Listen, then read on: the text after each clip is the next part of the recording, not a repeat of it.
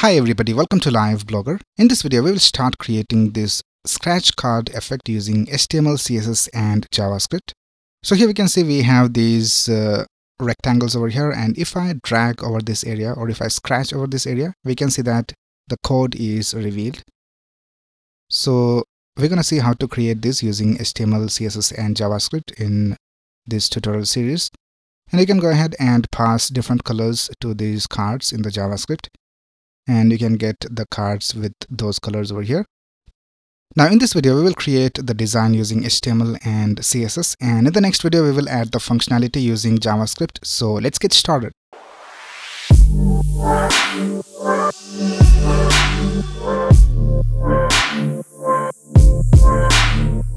Alright, here I have created this folder called Scratch Card and I just opened it with VS Code. Now let's go ahead and create the necessary files. So let's click on New File. And let's create a new file called index.html.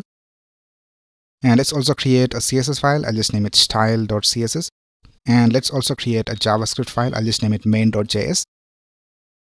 And let's start with the index.html file. So in VS Code, you can just type exclamation and press tab, and you'll have this basic HTML5 code. And here in the head section, I'll just link the CSS file. So I'll just type link and press tab. And here in the href, I'll just type style.css. And here in the body, let's link the JavaScript file. So I'll just type script:/src and press tab. And here I'll just type main.js. Right now, let's start with the markup of our design. So the first thing we will do is we'll create a container division. So I'll just give it a class of main container. Now in this, we need to have this main heading. So let's create an h2 for that. And let's give it a class of main heading. And here let's add the heading. So I'll just type scratch to view code. Right now, the next thing we will do is we'll create this heading over here. So let's create an S3 and let's add this text over here. So I'll just copy this and let's paste it over here. And after this S3, we need to create this scratch card. So let's create a division and let's give it a class of scratch container. And in this, let's create another division and let's give it a class of scratch card. And here in this division, let's create a division with a class of code and let's add the code in here. So let's copy the code from here. And I'll just paste it over here.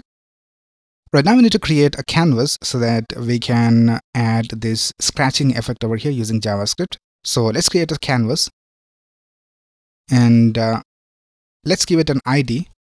And let's set the ID to scratch card 1. And we'll set the width and the height of the canvas. And let's set it to 300 for the width. And for the height, let's set it to 100. Right now, let's copy all of this. So we'll copy from this heading till here. And let's copy it 2 more times. And here for the second one, let's add this heading. So I'll just copy this. And let's paste it over here. And for the second code, let's add this code right here. And let's paste it over here. And then for this canvas, let's give it an ID of scratch card 2. And then for the third one, let's go ahead and copy this heading. And let's paste it over here. And let's go ahead and copy this code from here.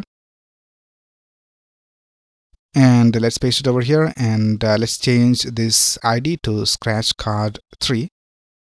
Alright, so that's basically it with the HTML of our design, and let's open this in our browser and let's see how it looks. So I have this extension called Live Server installed in VS Code. So once you have this installed, you can just right click over here in the HTML and click on Open with Live Server. And now we can see that our design is displayed in the browser. Now let's go ahead and start with the styling. So let's go to the style.css file, and first of all, let's target the body. And let's set the font family to Montserrat sans serif. And now let's go ahead and target the main container, which is this division right here. So let's type .main container. And for this, let's give it a padding of 24 pixels top and bottom and 16 pixels left and right. And now let's target the main heading.